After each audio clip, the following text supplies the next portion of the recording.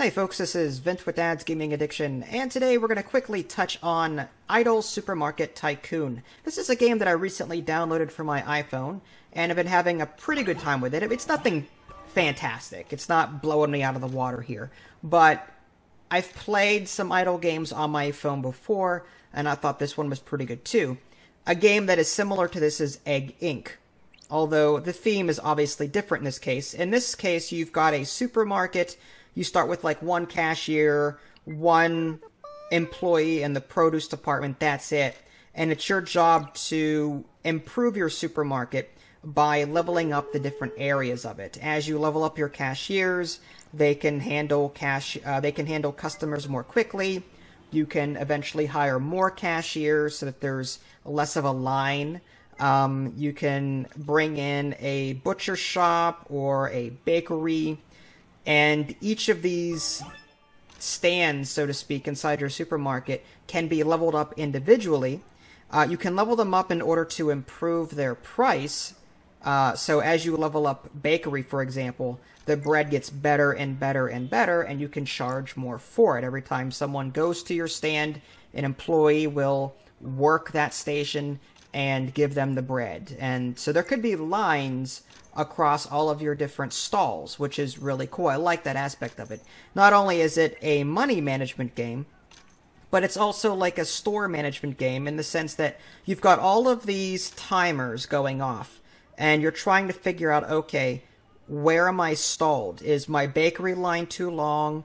Or are people at my cash registers, waiting in line? Or is it my parking lot? Do I not have enough parking? You can level up your parking lot, you can add more spaces, you can also increase your advertising to increase the amount of people that come to your supermarket. But you gotta watch the numbers though, because if you've got your parking lot leveled up and your advertisement leveled up, you're gonna have all these people showing up to your supermarket, but they're all gonna be in your supermarket waiting to be serviced across these various stalls and at checkout. So you have to make sure that you're addressing all areas of your supermarket. If you concentrate on one thing, you're not going to get very far. So this is, again, a really cool idle game. You can, like an Egg Inc., you can stay where you're at, or you can move on to the next area, but moving on to the next area resets everything, but gives you a passive money buff so that you earn more as you play. So, yeah, I mean, you can, in theory, to stay at the same location that you started in, but if you want to earn more quickly, money more quickly after that, you move on to the next area, start over from scratch, build up again, but it becomes easier and easier and easier to do it as you continue moving on from area to area to area.